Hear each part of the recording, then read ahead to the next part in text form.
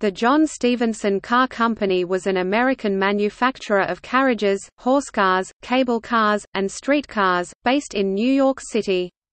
It was founded by John Stephenson in 1831. John Stephenson invented the first streetcar to run on rails, building this in 1832, for the New York and Harlem Railroad.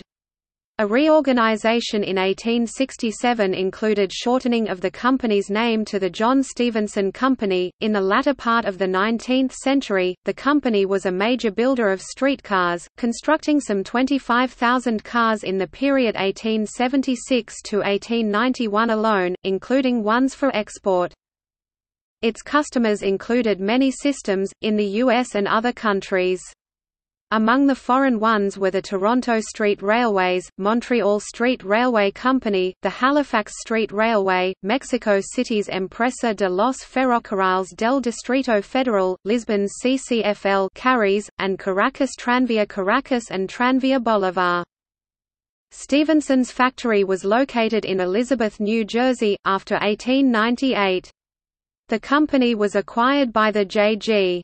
Brill Company in 1904 and continued to operate under the Stephenson name until 1917, when the plant was sold to the Standard Aero Corporation for production of airplanes, and the corporation was liquidated in 1919.